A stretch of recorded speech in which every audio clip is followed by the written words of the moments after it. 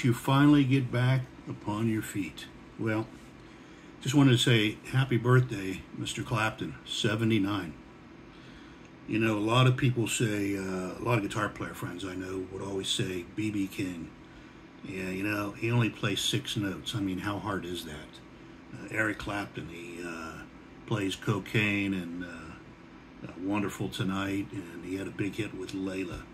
Well, you know, there's a lot of people, just like I'm ignorant of a lot of different groups, that are just totally uninformed of the depth of music that Eric Clapton created over whatever, his 55, 60 years of live performance. That in itself is utterly amazing.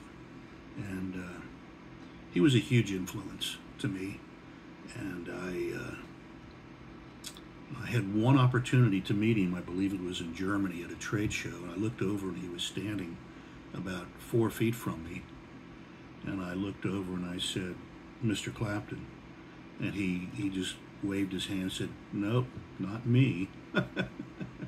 And, you know, I respected that. He didn't want to be bothered. And but I really regret the opportunity that I just didn't say thank you, because the history, the music that he recovered from history and brought to everybody over the years. So my first exposure to Clapton that I remember very distinctly was Goodbye Cream album, and I'm So Glad, the song. And also Sitting on Top of the World, Politician, and of course Badge off of those albums. Listened a little bit to Disraeli Gears, and then the next biggie for me was this thing, Blind Faith, and Presence of the Lord, speaking of Easter. It's just a killer song, Can't Find My Way Home. Everybody, that's anybody, has covered that tune. And it's just great stuff.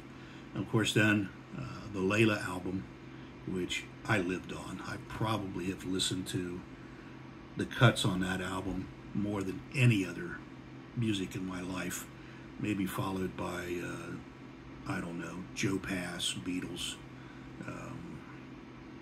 Dave Mason was something I've listened to a lot. But the Clapton stuff, you put headphones on and you listen to Duane Allman and Eric Clapton and Jim Gordon and Carl Radle and Bobby Whitlock, who was just fabulous, just a great musician. They all were. And they all basically came out of Delaney and Bonnie. If you go back and listen to their stuff, and it was Delaney and Bonnie with George Harrison and Eric Clapton on guitar and Carl Radle and Jim Gordon. And you know, that's the root, that's the genesis of everything that everybody's playing today. Not everybody, but an awful lot. So anyway, happy birthday, Mr. Clapton, and thank you for everything you did. If you haven't listened to albums like EC Is Here, Was Here, Backless, you know, the albums with Marcy Levy singing on them, you haven't heard Clapton. And go back to some of his live concerts, particularly Hyde Park in England, and just watch him play. Steve Gadd on drums. It just simply doesn't get better. There are faster players, there are shredders, there are guys that I really love their styles. But you know, this guy had longevity, has had longevity, and staying power even, and he's beat things like addictions, and he's gone out to help other people and raise millions of dollars to help other people beat their addictions. And so anyway, that's my spiel on Eric Clapton. Happy birthday.